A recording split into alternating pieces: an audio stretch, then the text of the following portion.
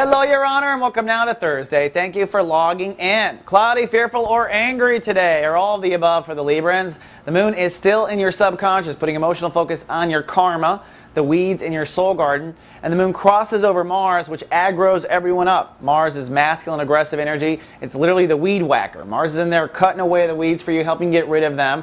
And so emotionally, you're going to get amped up about doing just that, okay? So try not to act out.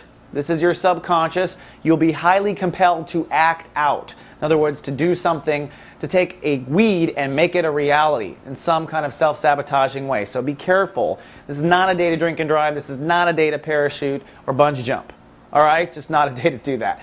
Also, as the day progresses, this ripcord, this fault line between Saturn, Jupiter, and Uranus starts to also kind of emotionally inflame. On the one hand, time to take responsibility for your weeds. Okay, so it's time for you to stand up, it's time for you to grow up, it's time for you to face the boogeyman. On the other hand, your marriage and the way you relate to yourself and others is in the way. Okay, so you're going to have to find a balance between being the responsible one and not letting your marriage sabotage a situation or keep you from being the responsible one. Okay, and vice versa.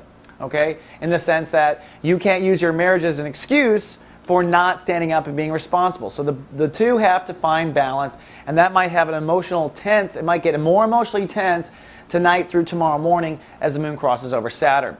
Also today, the sun in chapter 3 of Sun in Cancer, ruled by Mercury.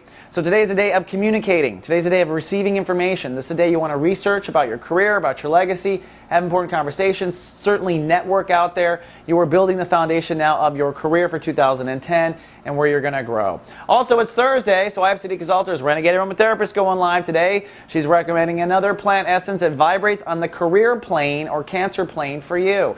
Now, Sadiq is a wise one. If you've never watched her, I really recommend checking her out. She's live everywhere Soul Garden streams. All right, Your Honor, that wraps up today. But tomorrow I'm back with your full weekend forecast. Live, love, be.